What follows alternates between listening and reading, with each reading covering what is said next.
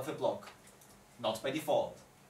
We have seen once or twice, I don't know if you actually recognized it, use. Instead of let, we say use, and this means that this stuff here returns something that implements idisposable, and then something is idisposable, and when you leave the block, this use block, either through a return or through an exception, then you will call this dispose function at the end before leaving this code.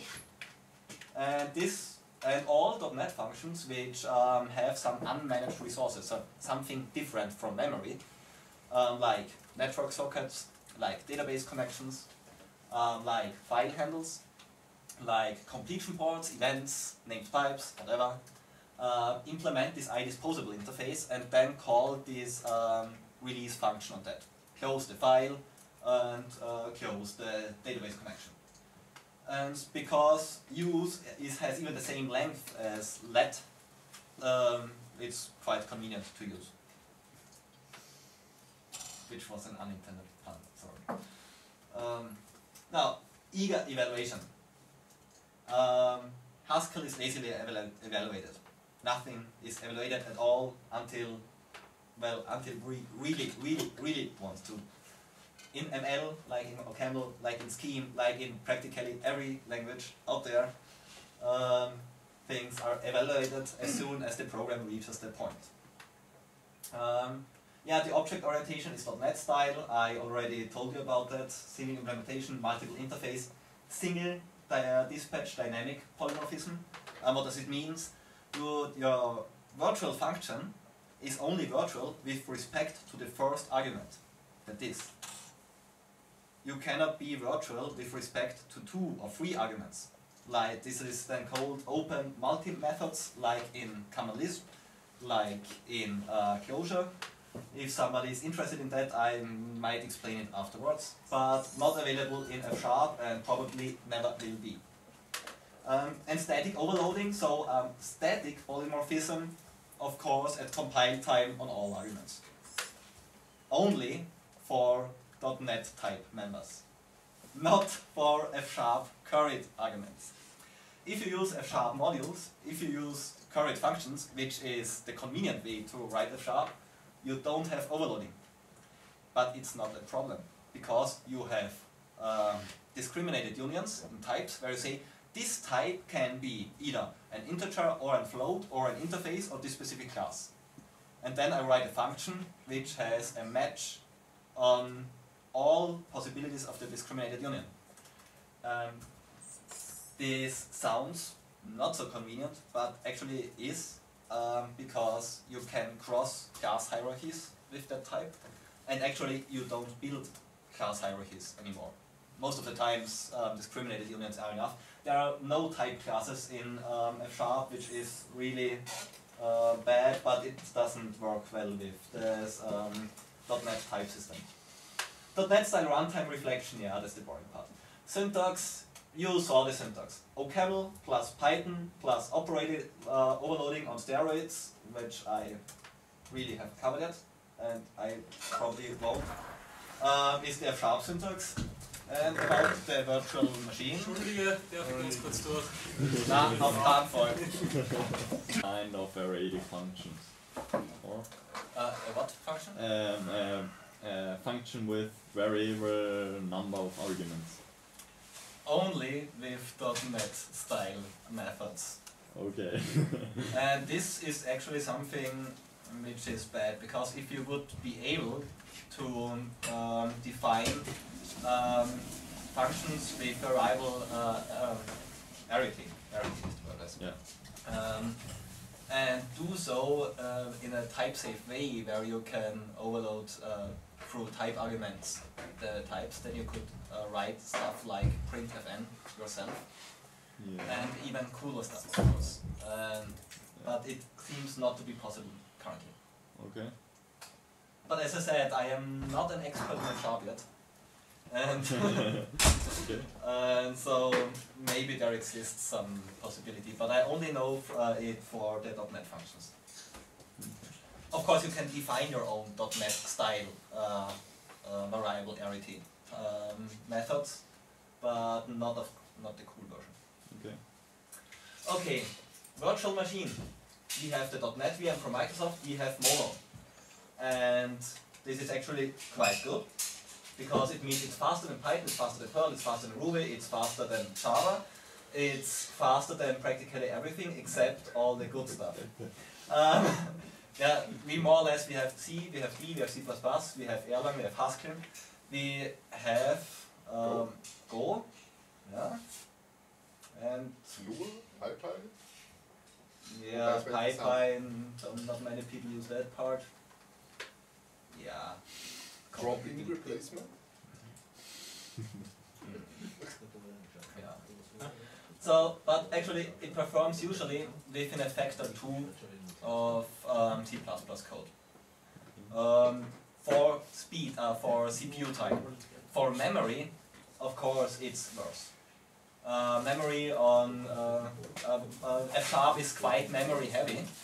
It likes to cons a lot.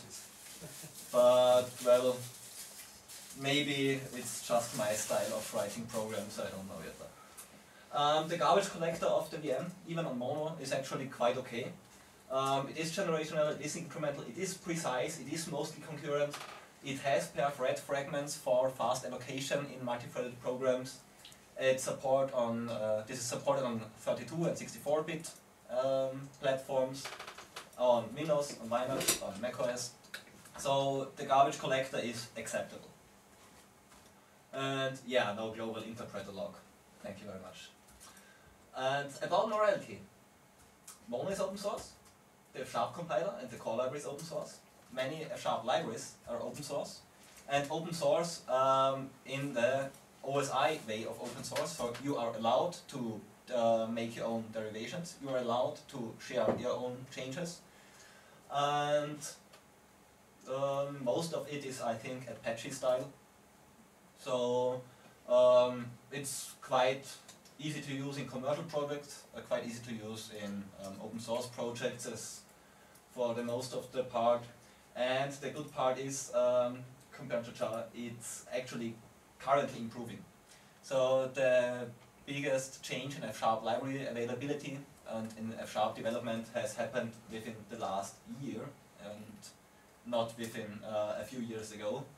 And since the Oracle disaster, well, it doesn't look that well for its main competitor, Morgan. And type deduction, forget about type deduction. Forget about numbers, except maybe we have an arbitrary precision integer, we have an arbitrary precision rational. Per default? The default integer is like this? No. Okay. It's big int. Big int, here I wrote it in big int, but actually it's all lowercase. Big int, sorry. And big rational is just a syntax where you write with n suffix to an integer with slash for division and an integer with n suffix. And this way you have an arbitrary precision rational. Quite great for all those people who started with real programming languages like this and who actually want to have that. But I have to admit, big rational is only available if you if you open the F# PowerBack. It's probably only integrated in the next version of F#, but this also shows you that you can make your own literal types, which with your own suffixes as part of a library, which is convenient. Text, yeah, we have characters and strings, which is always Unicode. Aggregates, just that you know the names of all the parts. Records is with name, column type specified. We have tuples, we have lists, we have arrays. All those are available as direct initialization in the code. Of course, they all map to classes in the background, but for this you have convenient syntax, and also for this you have pattern matching and destructuring, which I will show soon. Type deduction. Do you want something about the type deduction? Well, yes, okay. The thing is, okay, we have an integer list, we have a string list, we have a do something function which takes one argument f. you have an integer list, and this is the add operator, which is the append operator. You take a list and append another list to it.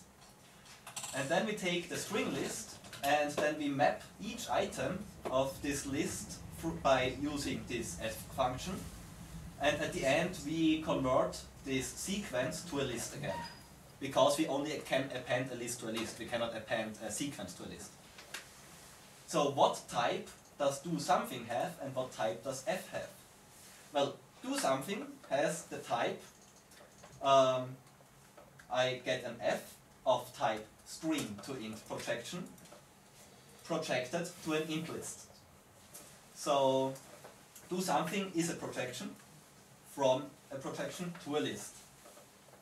And this function here itself has string and integer. And of course it must be string and integer, because we have an int list and we append another list. So the other list must also be an integer list. And because this does not change the type, and here we have strings, we know string in, integer out, and therefore we know that this f must be a function which takes an integer, which takes a string, and puts out an integer. And this does the compiler for you. You don't have to write anything yourself. And that's actually really convenient. Type deduction failures. I promised F# is not perfect. .NET has overloading of methods. And overloading means that I have one and the same name for different kinds of parameters. And here I have some array which has some class, an array of some class. Okay. Then I say sumaRay.all, which returns true if the predicate returns true for all items. And this works. And then I say sumaRay.sQueryable, which is this link function that I called, what I told you about, where you can query over objects in memory. And then this fails. And the reason for this is that all uses a link expression, and this expression has several constructors, and so the overload is ambiguous, because for F# this could be a delegate of F# style, a delegate of C# style, or an expression of F# style, or an expression of C# style, and that's too much. So it's ambiguous, and then we get this extremely helpful error message. Look up an object of indeterminate type based on information prior to this program. And exactly what it tells you to do is definitely not the most helpful part of what you should do.